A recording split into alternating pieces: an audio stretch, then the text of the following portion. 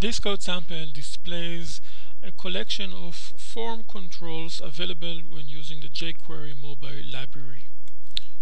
If we execute this code, we get this output.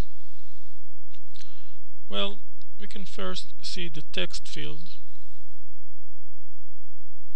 Input type equals text gives us a text field, and then we can see the text area. Simple usage of the text area HTML element. Then the search input. Getting a search input is done by using the input tag together with type equals search attribute. In order to apply a label, we use the label HTML element.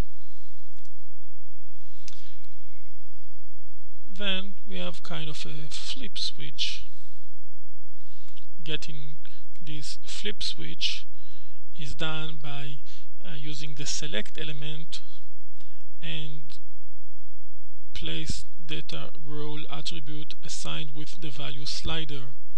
The output would be kind of a switcher. Getting a slider is done by using the input HTML element with the attribute type assigned with range.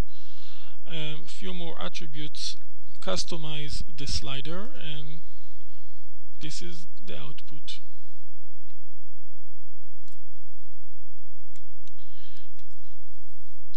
The next controller is simple collection of checkboxes. We can get them horizontal or vertical.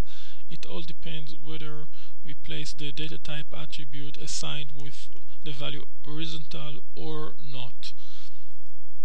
So this is just a collection of checkboxes. And the last one is a select element.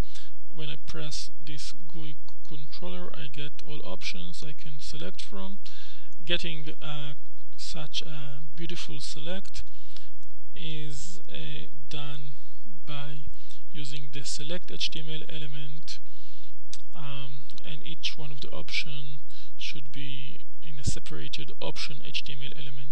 This is how we get this simple select element.